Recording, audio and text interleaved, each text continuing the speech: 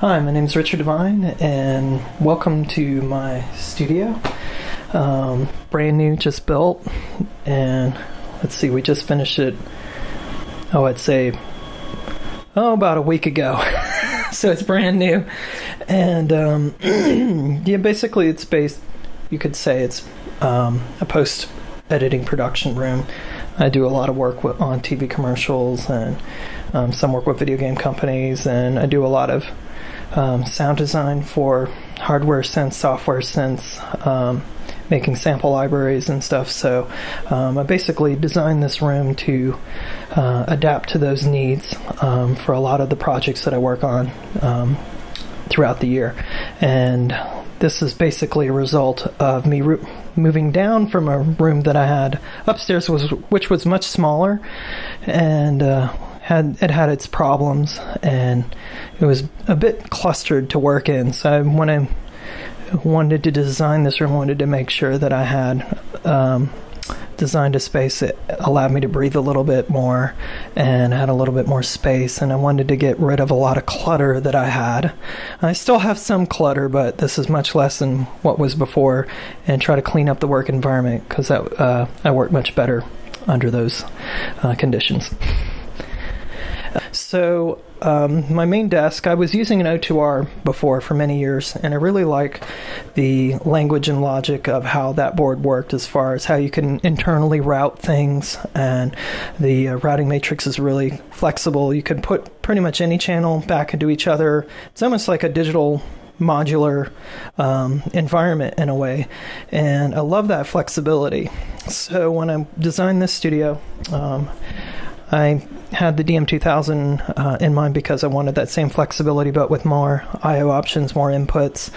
Plus, it runs at 2496, which has been what I've been working on a lot of projects on lately, which has been a standard for a lot of my sound recordings and sound effects libraries. So basically, I wanted to be able to take my MacBook and plug in and use it as a control surface, and also use with ADAT and AES digital inputs, all my effects, my favorite effects processors, and run these really cool complex effects chains and processing paths, and integrate it all with my computer at the end of the day. I mainly mix with the Genelex. Now, I was using the Mackie HR8 24s for many years, which I still have. I still have them in surround. And then I decided to use the 8250 Genelex right here. I started out using the 6010s, the smaller ones, at first, and really love those, because I was basically had bought those thinking that I was going to be using those as like my portable studio speakers, so to speak, and I ended up liking them so much I decided to go up to the bigger speakers for my main monitoring, and I was very happy that I did so. It's turned out to be very... My ears are thanking me on that one. So in this corner, this is basically a collection of synths that I've collected over the years, and these are some of my favorites, and some of these have been a result of me actually doing sounds for the particular company. For instance, the Access Virus. TI have done lots of work with Access Virus, designing patch libraries for them. I think I've done about 256 patches for them, and of course, working on some of these sound design projects, they've ended up giving me a keyboard, and this is how I've ended up with a lot of my keyboards, like the Nord G2. I worked with Nord on creating some of the factory content for them, and also worked with Roland on the vSynth GT, designing some sounds for some of their Artist Bank series, and really love these synths, because being forced to work and programming sounds for a company, you really learn pretty much all the sweet spots of that synth and the functionality and what really makes that synth cool. And then down here, this is a custom-built instrument that Glitch Machines from San Francisco had built for me, and this is called the Logic Bomb.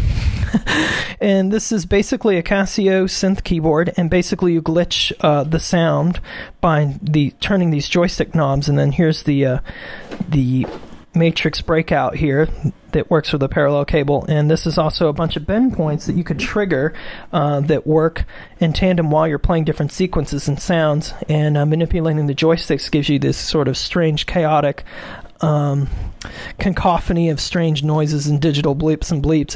It's an awesome machine, and Glitch Machines has built me quite a few instruments over the years. A couple of customized SK1s and some other various instruments that he's done a phenomenal job. All my speak and spells that he modified for me were just amazing, and still I'm a huge fan of his work. Excellent. Some other stuff. This is the highly liquid bend station, which is a strange device here in the back. And this is another one of my favorites that I use a lot on design projects. Also works with the parallel connection cables, and you can also time this and clock this with MIDI sync. And basically, it's a sequencing glitch station you patch with these banana style cables, and basically you can sequence the bends in real time. So as you're experimenting, trying different banana patch cable points, you can sequence them all in time, and you get some pretty wild results with this thing. I have my TR-707 and a CZ-101 that's bent already for this modification to work, and I use those together, and you get some really strange, almost like granular, it's hard to describe. It's not your typical sort of bent sound, because you come up with such odd combinations with this really quickly. It's become a really fun generative playground of weird noises. Here's basically the heart of what I've been doing most of my work in these days. I've been really trying to strive to be more portable and kind of being less tied to always having to be working in my studio, and just kind of be working on the go and having stuff that's more minimal rather than having all this stuff to carry around. So it's basically just my MacBook, my host of USB peripheral stuff hooked up, keys and dongles and all sorts of things, iLok keys and all that. You see my iPad over here, and then my OP1 from Teenage Engineering. Really dig this as a controller and strange sequencer sampling manipulation device, and the synthesis modes are great. I find it to be a really awesome accessory to a MacBook, or if you're running any kind of sequencer like Cubase or Logic. It's just a cool little device that just fits in your backpack, and you can pack up with your laptop and bust it out anytime and just start writing and generating cool ideas and sketches, and then it works really well, or it works well for me. I have friends that didn't really gel well with it, but I guess everybody has their own perks with pieces of gear. But and over here I have the Moog Minotaur, which I usually have USB plugged into my MacBook. Another fun Moog analog. I would just say this is like my Moog analog bass machine that I've been using with a laptop, and I love the portability of that. Small form factor, and very nicely laid out, and it's got a really nice rich fat sound that cuts through mixes really well. So on the floor over here I have basically my collection of Eurorack synthesizers, and it started out with one case.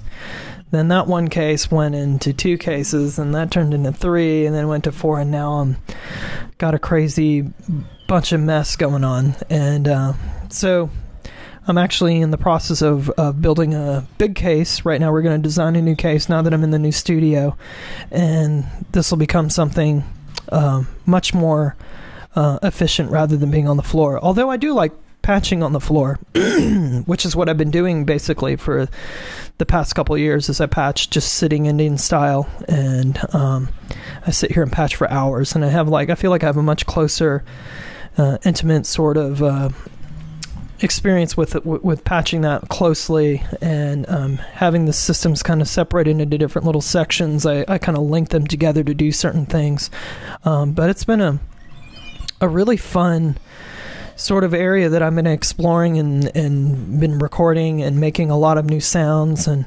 I love that it's just so open-ended. There's no right or wrong way to patch up something or to sequence anything. You can pretty much do whatever you want. There's total freedom, and there's lots of interesting things along the way that you discover, and as I call them, sort of like sonic accidents will happen all the time, where you're just like, oh wow, that's really cool. I don't know.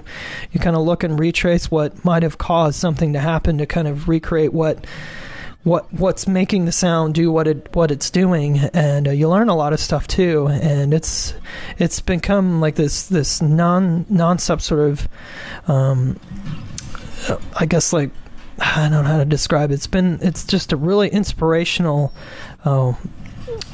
area that I've been sort of researching and playing around with to generate new sounds and sequencing ideas, and sort of it's kind of, I've been recording non-stop actually since I've been using this system, and it's just after this was one of the first modular synths that I had, fully patchable modular synth. Before that I had semi-modular synths, which with the ARP 2600 and the EML 101 and synths like that. This was fully patchable with the Banana Jack style cables. My friend Tim Adams had designed this and built this synth, and I later had bought it, and it was just so far ahead of its time. And he took on the idea of the old Moog System 55, 35 series. You got your 3 voltage control oscillators with your different saw, square, triangle, sine outputs, and you got sync switches, and then the mixer section, and the voltage control filter section, mixer section again, and then your VCAs, lag processor. You've got a balance modulator, multiples bank, multiple triggers bank too, and then the envelope generator section, and then two 16-step sequencers split into 8 sequences per side, and you can run or stop them or sync them. And this was built long before the Euro rack craze was coming out. This was very, very cool. I've gotten lots of great sounds with this, and has a nice, beefy, interesting sound quality to it. And I constantly go back to this, to using this all the time. And above here, this is another analog synth that he built for me called the Chaos Synth. And it basically works these touch sensors that would change the sound. This is basically would be the amplitude. This was modulation between both oscillators here. So you could get these really sort of chaotic, sort of like noisy cacophony of sounds. And there's 2 trigger points here for the attack and release of each one of the envelopes. And then I have the levels and modulation amounts for each knob, and you can set them to low or high. And then there was an envelope follower with also its modulation settings could be mixed in from the A and B of both oscillators. And so you could get a lot of different stuff. You have voltage in and out, so we could use external and sources to do more modulation in. But it's just, this turns, I've actually blown a PA system with this particular box. It's a very dangerous box to use live, but very, very cool. This was also designed, I think, around 96 or 97. So it's fairly old, but it was a portable synth that I bring out for my shows, and now it's sitting here in the collection of all the other analog stuff, having fun, intermingling with this newer stuff. So